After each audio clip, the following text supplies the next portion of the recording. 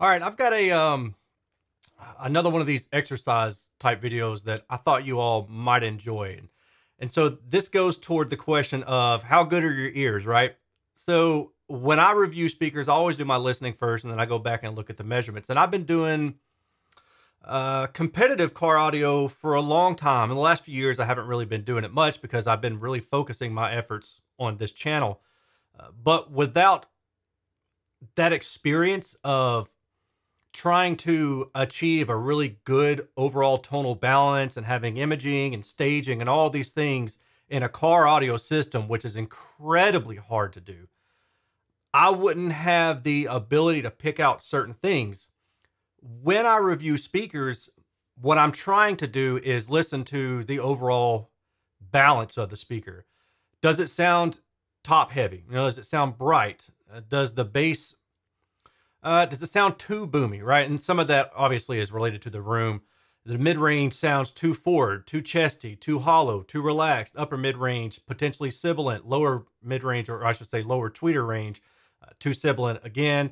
All of those attributes that we use to define characteristics of a speaker in subjective terms. And then what we do is we try to match them up to the objective data and see, okay, well, this kind of makes sense because I was hearing this thing. Or, yeah, man, I don't know. I just can't really put my finger on it. Sometimes a certain sound may, for example, maybe it sounds like it should be lower in frequency, but turns out it's higher in frequency, almost an octave higher or not. And just as an aside, if you really want to train your ears, there's a website called soundgym.com. And that's what I've been using for the past 5 years or so since I started this channel. And that's been really beneficial to me to help me identify certain areas. So with this video, what I want to do is I want to play you some sound clips. And what I'm going to do is have pink noise. We're going to start with the original pink noise. I'm going to play it for a few seconds. And then I'm going to alternate, I guess, between different equalizations. So first you're going to have a negative 3 dB, and then you're going to have a plus 3 dB for different frequencies. I can't do all the frequencies I want to do just for the sake of time, but really this is more of an exercise of how do you define these things that you're hearing, assuming that you can hear them. And you may find, depending on your own setup, maybe if you're using a laptop speaker or something like that, some of these things may not stand out. So I do suggest trying to listen to something, at least headphones. If you listen with headphones, you should at least be able to notice the differences. But once we hear those differences, how do we define them? How do I define them? And what would you say is the subjective term that best fits what you're hearing? I don't know. I just thought it would be kind of fun. So let's kick that off, okay? We're going to start with 100 hertz. And just as a fair warning, maybe go ahead and turn your volume down a little bit. And then once you kind of get to a comfortable volume level, you can adjust it and start this testing back over, okay? And I'm going to put a timestamp right around this point, so it'll make it easier for you to go back.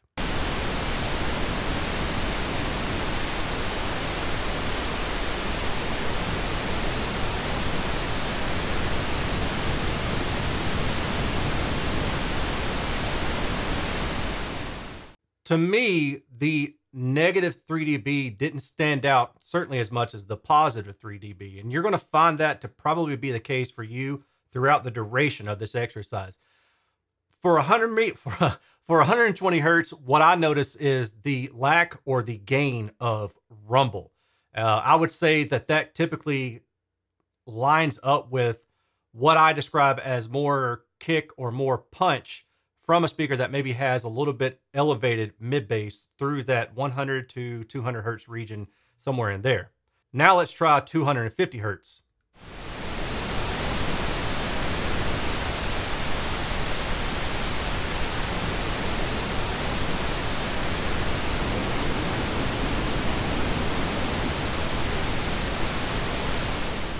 Yeah, big difference between the plus and the negative 3 dB for sure. The negative 3 dB, not as noticeable again, but the plus 3 dB, definitely noticeable. And the best way I can describe it is it sounds very resonant. Sounds very, maybe you might use the term boxy, but it sounds very resonant to me. Okay, now let's try 500 hertz.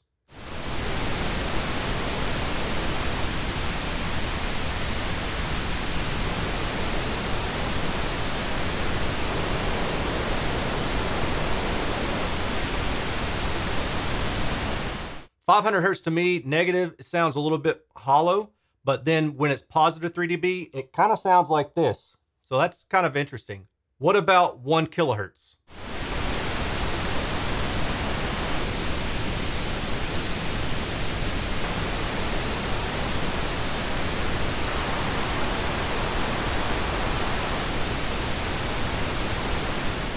To me, negative 3 dB sounds like a recess in the sound. Positive 3 dB at 1 kilohertz sounds like it's pushing forward. What about 2.5 kilohertz?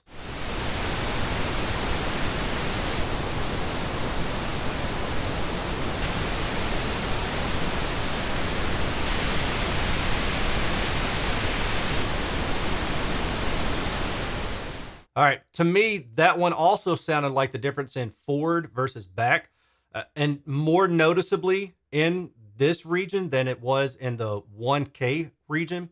I would also say that it almost sounded a little bit airy there, and I kind of find that interesting. It makes me wonder maybe if there's some kind of hint of, typically air is going to be like 8, 10K, 10K and above. But yeah, that one's kind of interesting. I'd be curious to know what you think. Now let's try 4K.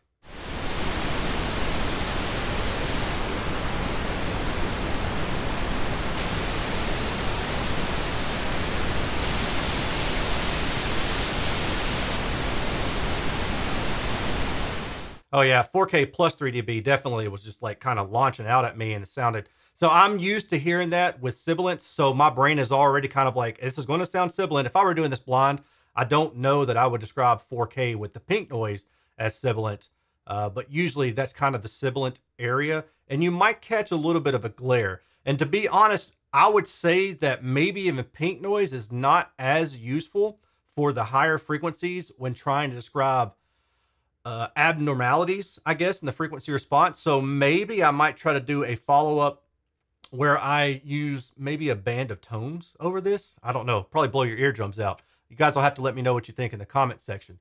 But yeah, let's go ahead and try 7 kilohertz now, okay?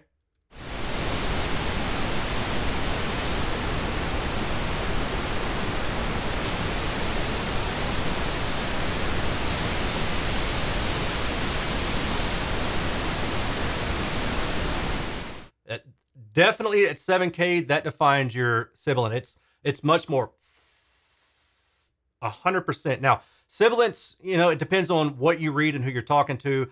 Male and female vocals and the mouth and the way that comes out, it can range in a couple different frequencies. Usually I'm going to anchor it around, like, I'd say maybe, ballpark, let's just say 4 to 8K. Ballpark is kind of in that sibilant range. And again, you may have a male vocal that's sibilant at 5K, and then another male vocal that's sibilant at 6K. And actually, I have a de-esser to knock down the sibilants on my microphone, just for what it's worth. Now let's try 10 kilohertz.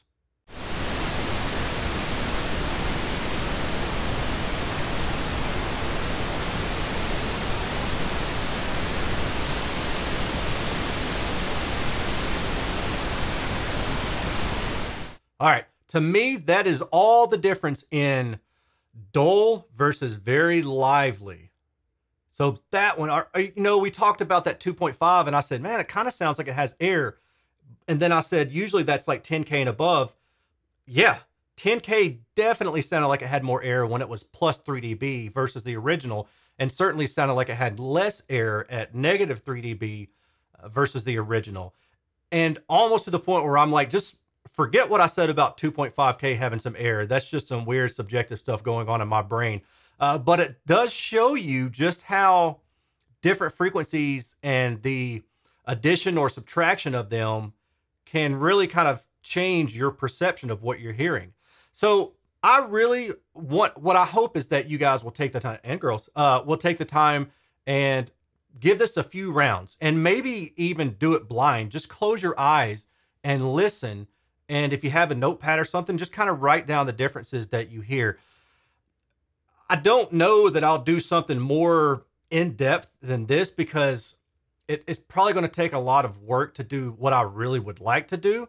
But if this video, if it does well, right? Because most of my videos lately have just not done well, and I've been like, damn, I thought these were pretty good. But if this one really just kind of gets rolling and does well, and that'll show me that there's enough interest about something like that, then I'll probably do another version of these and maybe do a couple different frequencies and maybe even try, if I can find some music to try it with, then I'll try that. Maybe instruments. I'll just pick a couple instruments and we'll walk through those. But for now, I wanted to kind of kick off the conversation with pink noise. I really, truly am curious what you all think. Please let me know in the comments what you hear. And if you don't mind, just step through them like, hey, the things that I'm hearing at 100 hertz with plus or minus 3 dB, this is how it sounds to me. And this is how I describe it. And I'm curious if there's enough consensus where the subjective terms just kind of fall into place. Or, for example, if I get a handful of people saying maybe bright at 7K, and then another handful of people saying bright at 2.5, because even I can kind of fluctuate in my descriptors for these sounds. And that's one reason, just above, or for many reasons actually, that I'm really pro having data. I mean, just imagine me as a subjective only reviewer trying to say that this sounded airy or bright or whatever, but maybe there's a couple different ways I define it and you don't know. So with the data, I've got a way to say, yep, here it is, 10K, it's boosted, and this is how I would describe that sound. And it gives you an anchor as well to understand where I'm coming from. You don't have to guess, and it doesn't really change with reviews because the data is always there. And you can always go back and say, yeah, Erin said this thing, but the data's showing this, and normally he says this with that. So maybe he just didn't have a moon pie and an RC Cola that day. I don't know. By the way, haven't had either of those in a long time, but sounds really damn good right now. Anyway, I'm going to leave it at that. If you guys enjoy this, please, like, subscribe, share with your friends. And I would just like, this stuff is kind of cool. And I hope that you all enjoy it too. And we can all nerd out together. If you'd like to support what I'm doing here, you can do so one of a couple different ways. You can join me at patreon.com/Erin's Audio Corner. Or if you want to use any of my generic affiliate links to go buy anything from Amazon, Crutchfield, Best Buy, whatever. Like you want to go buy a new TV from Amazon, do that. You want to buy a new TV from Crutchfield, you can do that.